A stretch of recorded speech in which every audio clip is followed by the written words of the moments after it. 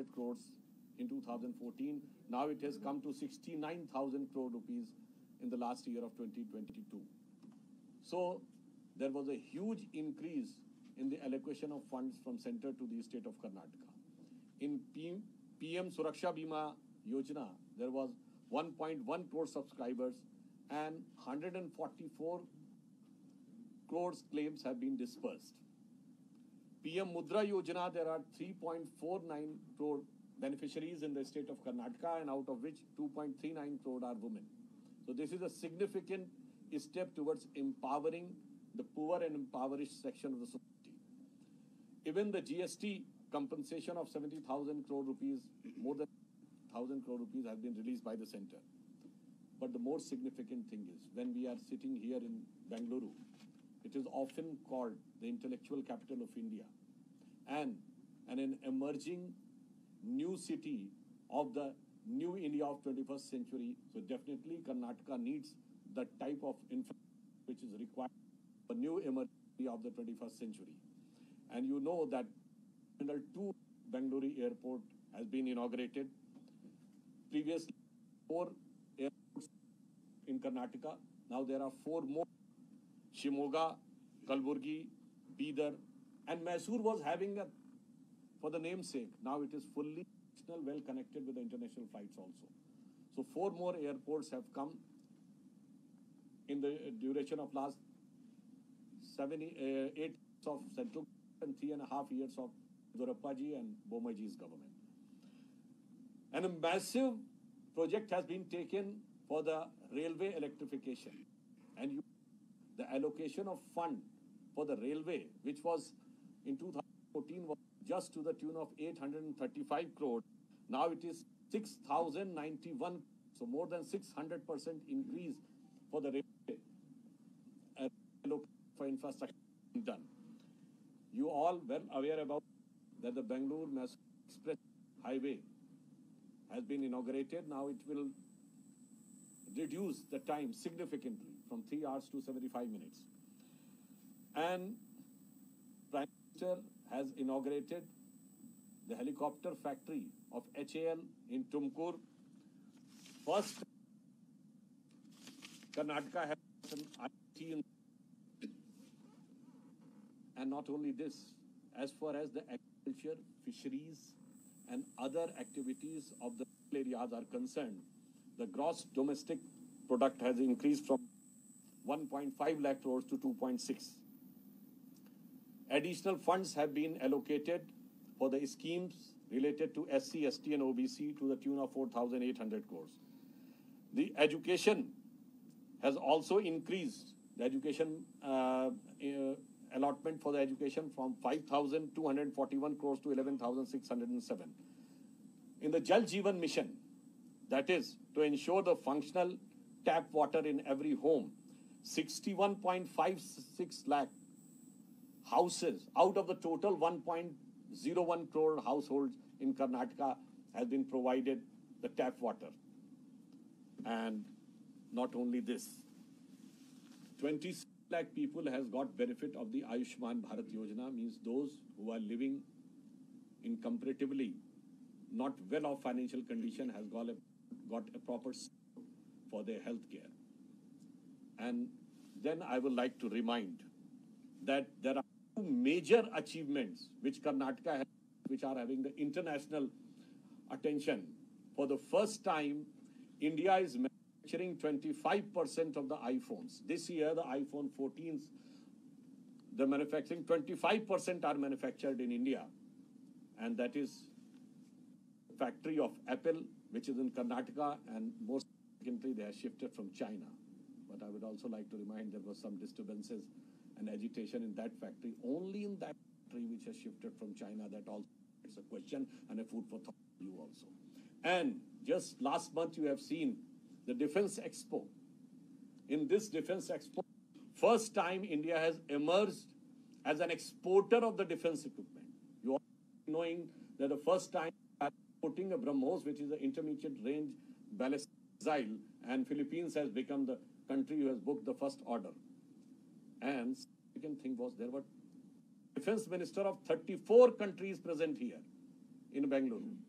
This is for the first time outside Europe. You cannot quote a single instance in the entire world in which 34 countries' defense ministers were there.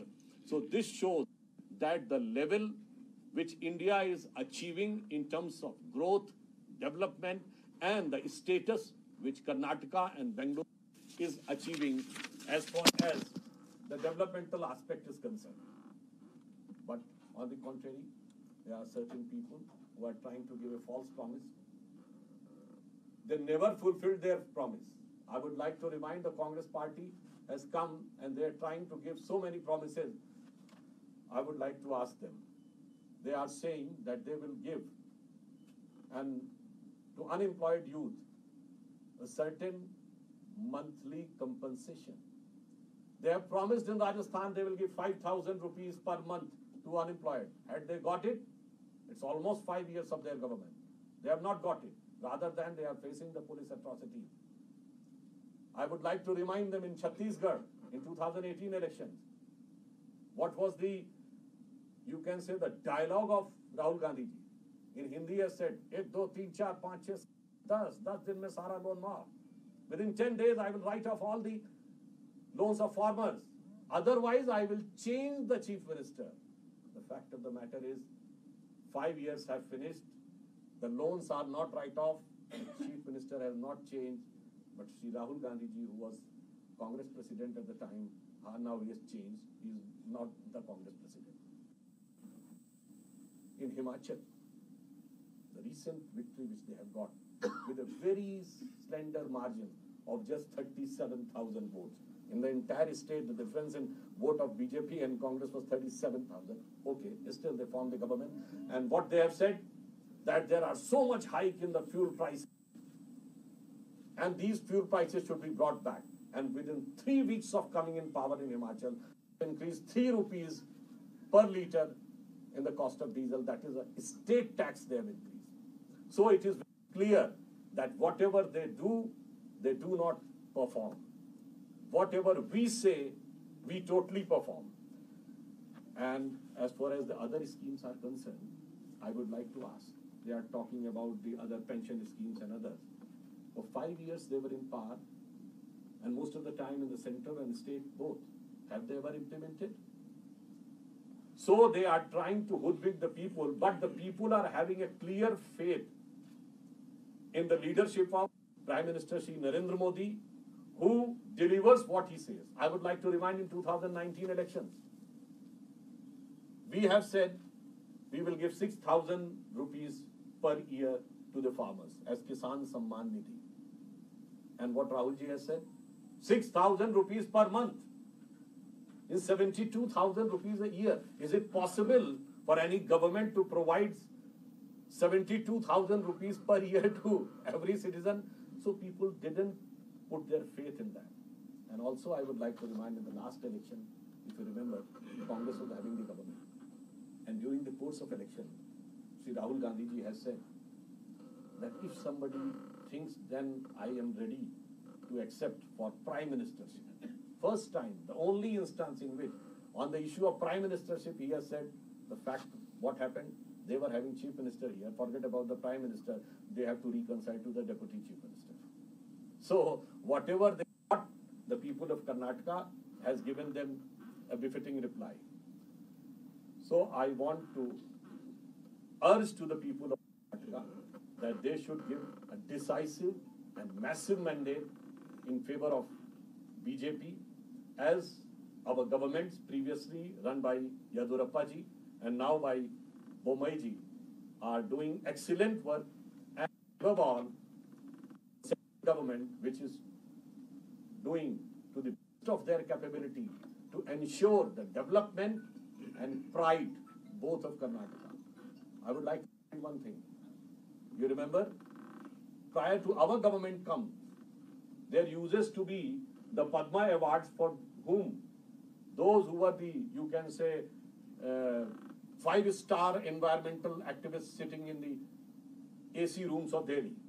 But if you remember, 2 years back, Tulsi Gowda from here, she was a lady who walked in the Darbar Hall barefoot, Darbar Hall of Rashtrapati Bhavan, and she got, because she has done 30,000 plantations and doing since last 6 decades. So these type of recognition from grassroots level to the development of IITs and airports has been done with the fullest of their capacity and devotion by Shri Narendra Modi-led BJP government. So I would like to say finally, as far as the Congress is concerned,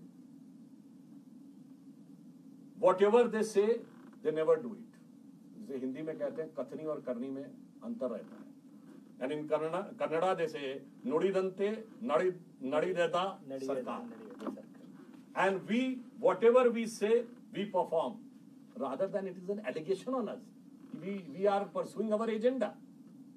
There is a crisis of credibility in the politics, where it is a question mark on the political leaders that they say but they do not do. And on us there is an allegation that we are implementing our agenda.